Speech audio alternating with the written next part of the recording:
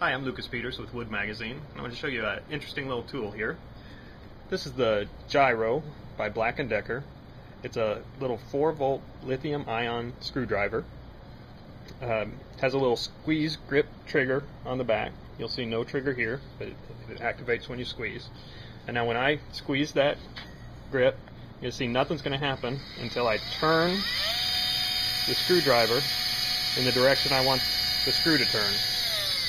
And so the tilt controls both the speed and the direction of the bit.